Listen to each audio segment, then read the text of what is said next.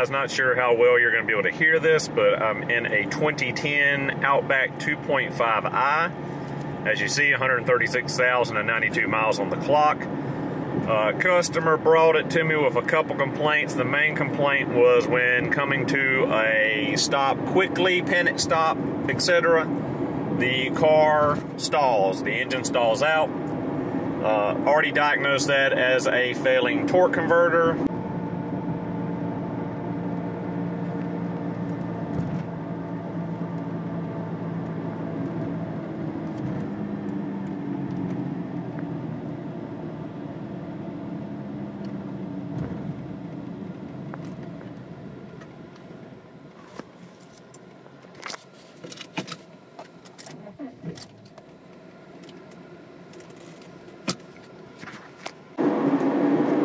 Waiting for the customer to get the funds ready to do that replacement, but they had an issue the other night with the car where they took it to Taco Bell, went inside, came out, and the car would not start. It would crank, but it would not start. Check engine light came on. Also had ABS, traction control, cruise control, all those lights that normally come on when you have a brake fault or a check engine light. And brought it to me the next day. It finally did start. Brought it to me the next day at the shop. I hooked the scan tool to it, and I found a P0340, I think it was, for the cam sensor. And what else? It was a right front and right rear wheel speed sensor error, a electronic brake control module failure. It's got a HVAC code. There's a actuator. I can't remember if it's a mode door or a blend door on the driver's side. I can hear it clicking, so that's the code for that. Can't remember if I actually took video of the scan tool. Might go back and take some video of it. This is going to be kind of a patched together video. I am shooting on my cell phone right now. I don't know if you can hear this noise. This is the first time I've actually got it to speed, but I'm also hearing a lot of main bearing noise in this transmission.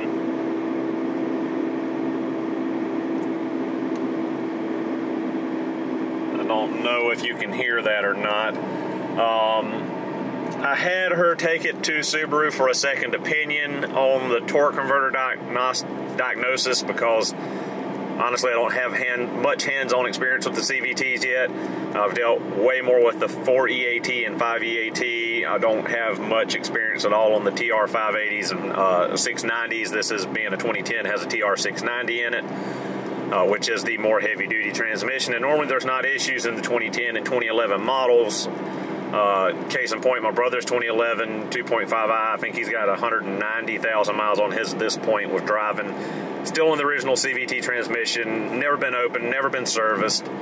So not sure exactly what caused this failure with this torque converter, but know it's definitely failed. Subaru confirmed that when they took the car in to the dealership to have them look at it. They also found, I believe there's an issue with the right front wheel bearing. That might be some of the noise I'm hearing, but a lot of it seems to be coming from the tunnel in the center here. It seems to be transmission related because it is, it does correlate to speed, but a wheel bearing would correlate to speed too, but I'm not, there's two different sounds I'm hearing. It's hard to describe exactly, but thinking that CVT noise is part of it. So, they've been driving it for a while like this. I don't know how long. Hopefully the torque converter has not failed enough to damage the transmission. A lot of times at the Subaru dealership, when I went in for an interview, which I haven't actually talked about that in the video yet, I did, I think, make a community post about it, but 2-3 weeks ago I went to the Subaru dealership, local Subaru dealership, and put in an application. They said they were looking for techs. They had a shortage. They called me in for an interview, went and interviewed, talked to service manager, talked to their lead tech shop foreman. Everything seemed to be going pretty well. I had a little bit of, I picked up a little bit of disinterest from the service manager. He did mention about me having the YouTube channel and was not thrilled about me being on YouTube for whatever reason.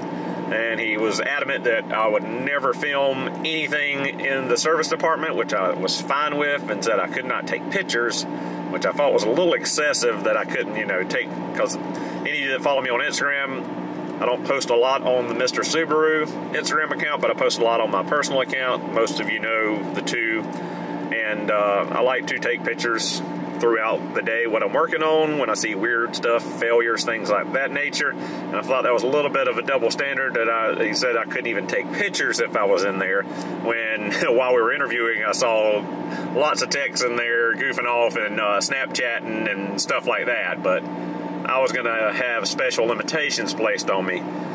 Like I said, we'll get more into that whole scenario, what transpired in another video, maybe. It's been 3 weeks now and they haven't called me back, so I doubt I'm gonna hear a call back, and I'm sure not gonna call them and beg them. If they wanted me, they would have called me. Obviously they don't want me, so it is what it is. But anyway, back to this car. Hopefully the torque converter replacement will fix the issue, but I'm afraid that, you know, with the amount of time that's been had that failure, I don't know exactly how long, but I know it's been a while since I've been aware of it. I hope that the torque converter has not torn up itself enough to put metal shavings and trash through the system, through the fluid, and actually start tearing up components in the transmission itself. When I was at the interview, I did ask the guy, the shop foreman, you know, I said, you know, I sent the car up there. I haven't seen done much work on CVTs. He said, yeah, torque converter. We usually throw a torque converter in it. And he said it's kind of hit and miss. Sometimes the torque converter's fine to fix the issue and you're good. Sometimes you put a torque converter in it and the next week you're putting a whole transmission in it. So it's hard to say. And I hate it like the devil for this person, because they just bought the car 4 or 5 months ago and already having all these issues. It needs a time belt and water pump kit. I don't think it's ever been changed. I looked at it the other day and there's no writing on the belt, and it's starting to get a little bit of cracking in it and stuff, so it looks like it's higher mileage. I doubt that spark plugs have been replaced. I doubt it needs rocker cover gaskets. It's got a small rear main seal oil leak, which if I do the torque converter, we'll be able to do that at the same time. Just a whole lot of maintenance issues. I think it's got a torn CV axle boot and a couple other things. But yeah, so hopefully I will get the okay from these people before too long, and we'll have a CVT torque converter replacement video. I know some of you have been kind of ticked off, to say the least, about the tool videos I've been doing. I did film a ton of Icon tool videos and was planning to film some more. I plan to space them out a little more than I have, but you know, everyone's talking about it right now, so kind of jumped on the bandwagon with it. And you know, the whole premise of doing tools is because, guys, I want to get into working on my own car. I don't have anything. What do you suggest? So the reason I gravitated to the Icon stuff is because a lot of people go to Harbor Freight, the DIYers, because it's a lot cheaper most times than Home Depot or Lowe's or anything like Gear Wrench or Craftsman or Tecton. It's pretty close to Tecton prices from what I've seen on Amazon. Never really hands-on with any of the Tecton stuff. But the whole point of it is I'm testing this stuff independently. Harbor Freight didn't send me any of this stuff for free like all the majority of the other guys that are making videos on them right now. I've shown my receipts at the beginning of every video. This is all coming off of my credit card. I think to the tune of about $700-800 worth of stuff at this point. And you viewers and subscribers that stick around, it's going to pay off, because once I'm done testing these tools, and if I break any, of course I'm going to warranty them, get them all replaced. I'm going to be doing some contests, and I will be giving away the vast majority of the Icon tools to you viewers. So, you know, just something to help you guys that don't have much to work with and want to get into working on your car and want to get into doing your own service. You know, it's a way for you to get some decent hand tools, which that's why I'm testing them to see, you know, if I'm not going to put my endorsement on the tool unless I've used it. So I know that a lot of you know that I was a Snap-on dealer, and I'm a big Snap-on fan, and I'm not saying in the least bit for anyone to go out buying Snap-on. There's no reason for anyone that is not a professional technician or, you know, makes their living with hand tools, power tools, etc., to buy Snap-on stuff. I've talked about it to people. I look at it this way: if you do not see a Snap-on truck at your place of business or at your occupation, then you are not the demographic that needs to be buying Snap-on. Snap-on is for professional technicians, mechanics, etc., that use those tools 8 to 10 hours a day, 5 to 7 days a week, you know, to earn their paycheck. That is where Snap-on, Matco, to a far less degree, come in. The tools, everyone that is not in the trade say they're ungodly expensive. If you're in the trades and you understand the value of a good tool that you use to make your living, you understand the price of it. Sometimes, I mean, I understand that it's high. And there's a lot of things I'm shaking my head at, like, why in the heck is that so high? There's no reason for it to be that high, but there is a premium price on this stuff for a reason. And a lot of guys say, well, you know, the cheaper tools are 80 to 90% of what the Snap-on is, and the price difference isn't worth it. But, you know, when you come into that, it's hard to explain that 10%, 15% difference in the Snap-on under the prosumer grade tool to people that don't use tools day in, day out, hour after hour, week after week. It's just something that the pros understand. And I always say it, I always said it on the tool truck, and I say it to myself, you know, professional tools are not a purchase. They are an investment. If you take care of them, they will take care of you for the rest of your career. Simply put. You know, I bought stuff from Harbor Freight. I buy other tool manufacturers. I'm not a Snap-on snob. Everything in my toolbox is not Snap-on. I've got lots of gear wrench. I've got cheap stuff. I've got some Harbor Freight stuff just recently I bought. You know, it's a whole mix, but I'm getting way off topic here. This is other videos to cover. We're on this Outback. So yeah, hopefully I can do the torque converter in it. The cam sensor code, they brought it back up here for me to put a cam sensor in. I checked it one day in the parking lot, and the cam sensor output signal was very weak. As we stopped and started the engine, I'll put a little video clip in of that.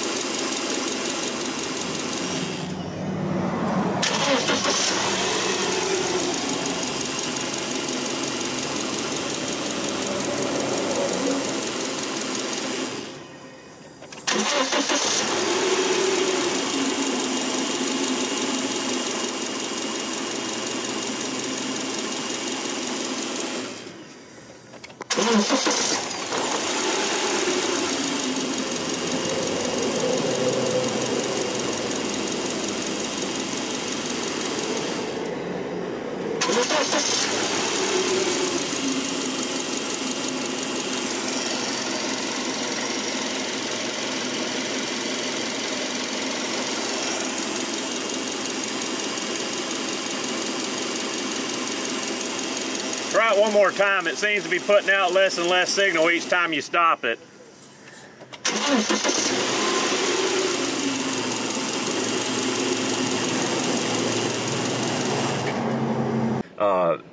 The signal was dropping out and getting weak, so I figured, hey, the sensor's dying, but they brought it up here today. I had to order the sensor from Subaru, and car's running perfectly fine. The engine light's out, the ABS light is out, traction light, all that stuff went back out. Rescanned it this morning. All the codes are still there, they're just back in the history. So maybe it was a fluke, maybe it was a connection error, I don't know. Maybe when I back probed the sensor to check it with the lab scope, maybe that fixed whatever it was. You know, sometimes sensors fluke out. It was a little glitch. So I've been driving it for about an hour now, start and stop and start and stop, and I cannot make the issue reappear. That's what sucks about intermittent issues, is trying to get the problem to come back in when, you know, the customer said, well, I had this issue, it must be broke, and then, you know, you drive it and drive it and drive it, and you can't get it to act up, and then You tell them, hey, you know, I think it's fine, come get it. I've drove it and I can't get it to do anything, and then they pick it up, you know, the next day it acts up on them again and you look like an idiot. But that's just the way it goes sometimes. So on this, I've driven it and I can't get it to act up. Everything's still in the history. So I'm gonna call the customer, tell them to come get the car and just drive it, put the money towards the torque converter replacement, because that'd be priority number one at this point before we destroy the CVT if it isn't damaged already. And we'll go from there. If they get a check engine light again and the car don't want to start, and we get another PO340 active for a cam sensor, you know, we'll just have to check it again then, see if the sensor is failing or not outputting a signal, if we've got an actual issue with the circuit itself. But as of right now, everything's functioning like it should, so that's all I can do.